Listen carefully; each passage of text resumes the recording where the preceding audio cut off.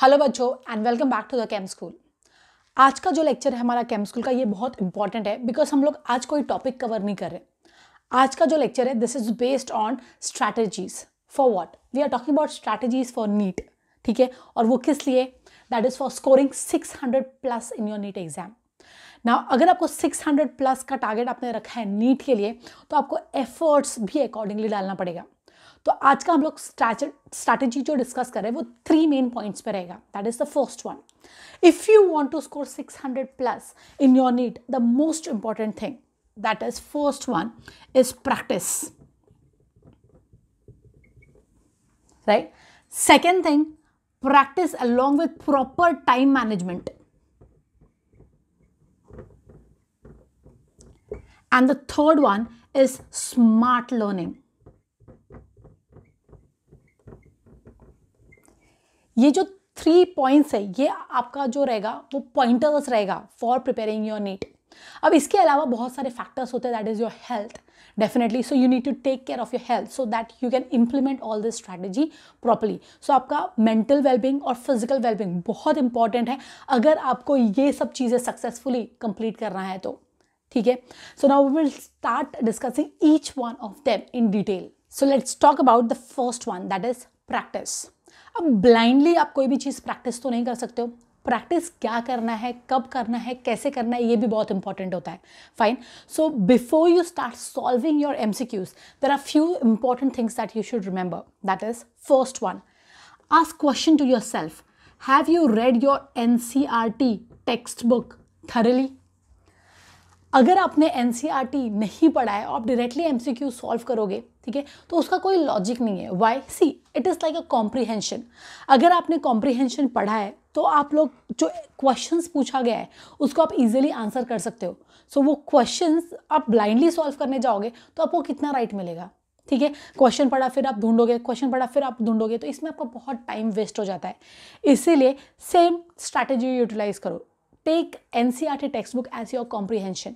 अच्छे से आप NCERT टेक्स्ट बुक कर लो, उसके बाद ही आप MCQ सॉल्व करो। Directly do not jump into your MCQs।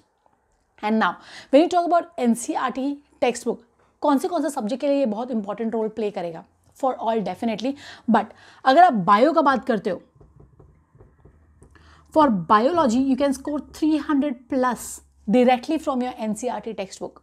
ठीक है, तो आप NCERT टेक्स्ट बुक एकदम अच्छे से थॉरली पढ़ लो, जो भी इंपॉर्टेंट पॉइंट्स है उसको आप हाईलाइट कर लो, बुक बनाओ, खुद का नोट्स बनाना स्टार्ट करो। सो NCERT से खुद का short notes, synopsis for every chapter you should have before your final examination.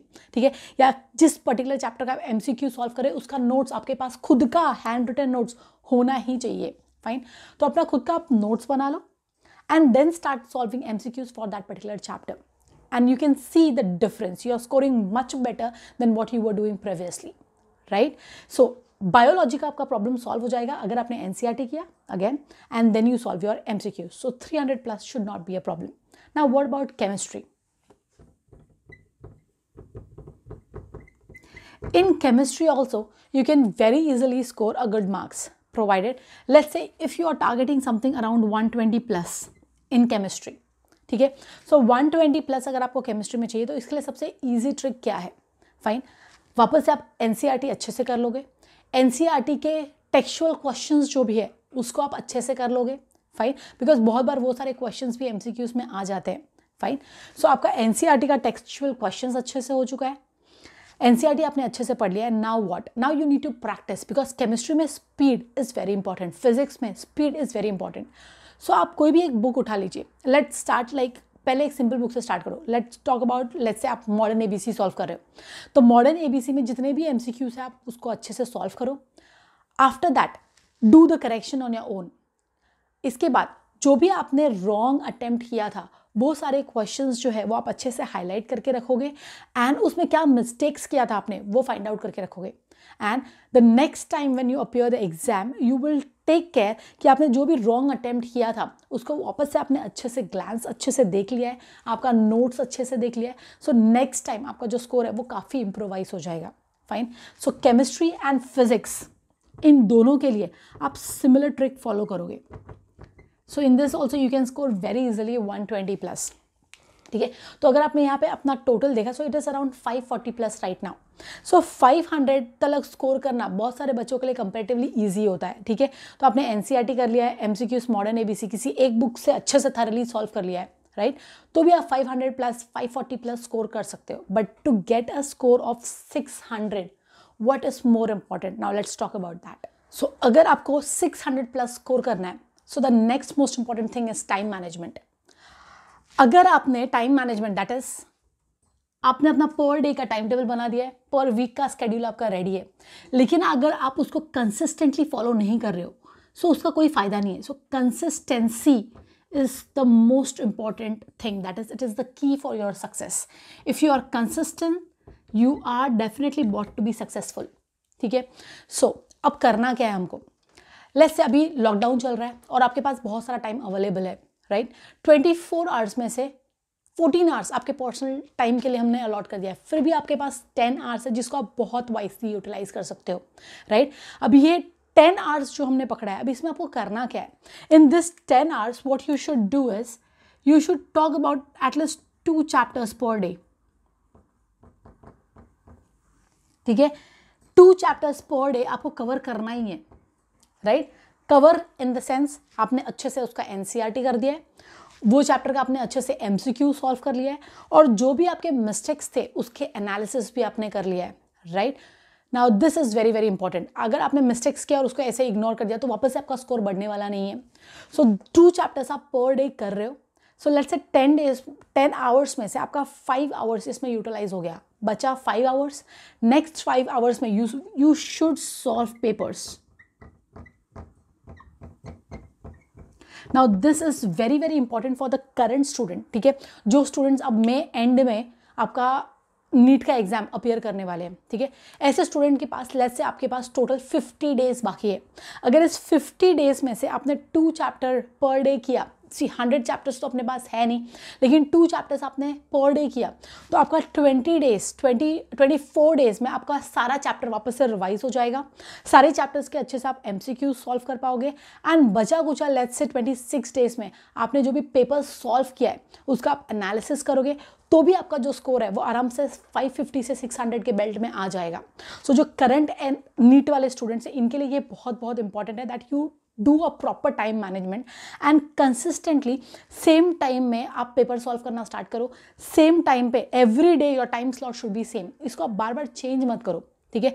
Let's say आपने मॉर्निंग में टाइम दिया है, लेट्स से फ्रॉम 8 to 10 आप एक पर्टिकुलर थिंग सॉल्व करोगे, फिर आपने 1 घंटे का ब्रेक किया एंड 10 to 11 या 12 आप कुछ पर्टिकुलर सॉल्व करोगे, तो वो जो टाइम आपने स्केड्यूल बनाया है वो स्केड्यूल को आपको फॉलो करना ही पड़ेगा। So again for the current NEET appearing student they should do 2 chapters per day from today onwards, right? अच्छे से अपने दिमाग में ये फिट कर लो आप, and you will solve paper, let's say every 3rd day आप पेपर सॉल्व करोगे, तो भी पर वीक आप 2 पेपर सॉल्व कर पा रहे हो, पर वीक आपने 2 पेपर का एनालिसिस किया है, still this is a very good number. ये भी अगर आप कर रहे हो तो भी आपका लगभग 15 to 20 पेपर सॉल्व करके हो जाएगा और उसका एनालिसिस हो जाएगा, ठीक है। And previous year paper solve करना प्लीज मत भूलना, this is very very important, fine. So I hope you will do this. The next thing I said is smart learning. Time table आपने फॉलो किया है, आप बहुत पढ़ाई कर रहे हो, लेट्स से 24 आवर्स में से कुछ बच्चे अभी 12 to 14 आवर्स भी पढ़ते रहेंगे, लेकिन अगर वो स्मार्ट लर्निंग नहीं कर रहे तो क्या फ़ायदा है इस पढ़ाई का, ठीक है। आपके स्कोर्स नहीं बढ़ रहे, कंटिन्यूसली आप 300, 400 या 450 ही स्कोर कर पा रहे हो और आपका स्कोर जो है वो एनहांस नहीं हो रहा है। मैंने बहुत सारे ऐसे बच्चे देखे हैं जिनका स्कोर 450 से 500 के बीच में रह जाता है और फाइनल एग्जाम्स में भी उनका स्कोर उतना ही आता है, ठीक है। तो आपका 6 मंथ्स या 1 ईयर में आपका यही स्कोर अगर आ रहा है, मतलब there is definitely some problem and the problem is here, that is smart learning, ठीक है। आप क्या कर रहे हो, आप पढ़ रहे हो पर उसको इंप्लीमेंट नहीं कर पा रहे हो, तो अब करना क्या है? जब भी आप एमसीक्यू सॉल्व कर रहे हो और आपका जो भी प्रॉब्लम्स है, जो भी मिस्टेक्स आप कर रहे हो, उसको आप एक प्रॉपर मेंटर से जाके सॉल्व करिए। Everyone should have a mentor when you're talking about a level like NEET, ठीक है। आप खुद से सब कुछ नहीं कर सकते। देखो एनसीईआरटी पढ़ाने के लिए आपको किसी मेंटर की ज़रूरत नहीं है, आप एनसीईआरटी खुद से अच्छे से पढ़ सकते हो, लेकिन उसमें जो डाउट अराइज होगा वो कॉन्सेप्ट क्लियर करने के लिए आपको मेंटर लगेगा ही, ठीक है। तो अगर आपने राइट टाइम पे मेंटरिंग लिया है, right, you will definitely score very good, ठीक है। सो फॉर एवरी टेस्ट जो भी आपने अटेम्प्ट किया, जो भी आपका मिस्टेक्स आ रहा है, आप एक मेंटर के पास जाइए, get your mistakes clarified as early as possible, right. Next, there are few chapters which has a lot of formulas, ठीक है। तो ऐसे सारे चैप्टर्स का आप पूरा एक फॉर्मूला लिस्ट बना लो एंड फॉर्मूलाज जो है एटलीस्ट हर वीक आप रिवाइज करना स्टार्ट करो, ठीक है।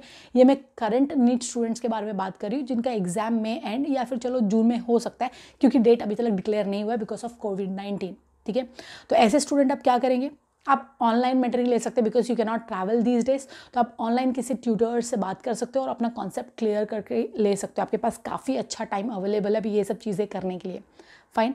सो I hope you will do all of this. So the first thing that we said, you will practice a lot. Practice कैसे करना है, एनसीईआरटी अच्छे से करना है, खुद का नोट्स अपने पास बना हुआ रहना चाहिए, उसको रिवाइज करेंगे और एमसीक्यू सॉल्व करेंगे, ठीक है। Next, time management. हमने जो भी टाइम टेबल बनाया है उसको हम स्ट्रिक्टली फॉलो करेंगे, right, because time wasted is dream lost, right. अगर आपने टाइम अच्छे से यूटिलाइज किया, you will definitely be successful, the dreams is going to be achieved, fine. So do not waste your time. And the next thing I said is smart learning. Get back to your mentor. Online आप अपना doubts clear करो, ठीक है, and do not have your concepts which is like not clear ऐसे ही आप exam के लिए छोड़ दो. Cover 100% of your NCERT, cover as much MCQs as possible and see to it that from today onwards you are going to solve at least 15 papers. Solving paper is the most important thing. It is the key for your success. So all the best. I hope you will do all these things that I have mentioned today. See you soon in the next class.